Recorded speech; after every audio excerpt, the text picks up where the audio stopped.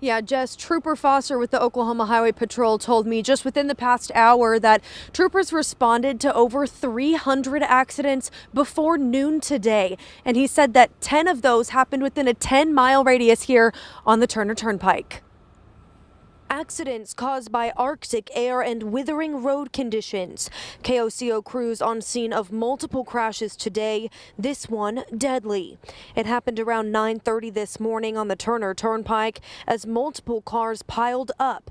Troopers say someone got out of the car when they were struck. An hour earlier, another wreck on the Turner Turnpike, this one west of Wellston. 2 semis and a trooper all involved, but nobody was injured. A second deadly accident today near Payton, north of Seminole.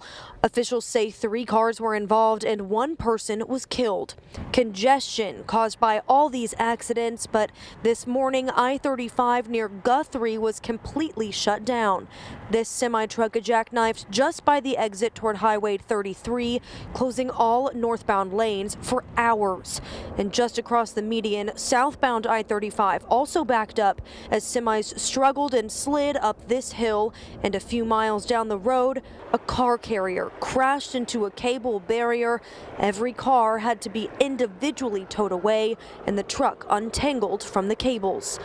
But accidents weren't the only delays. AAA says they responded to over 300 roadside assistance calls before noon. And as weather continues, the phones keep ringing.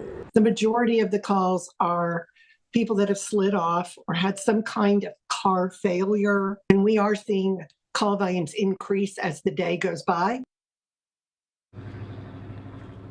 And coming up tonight at 6, we're going to break down some of those major accidents, what exactly happened, including those 2 deadly accidents we've seen today, and bring you updates on what you can expect come tomorrow. Reporting live in Wellston, Elise Jones, KOCO 5 News.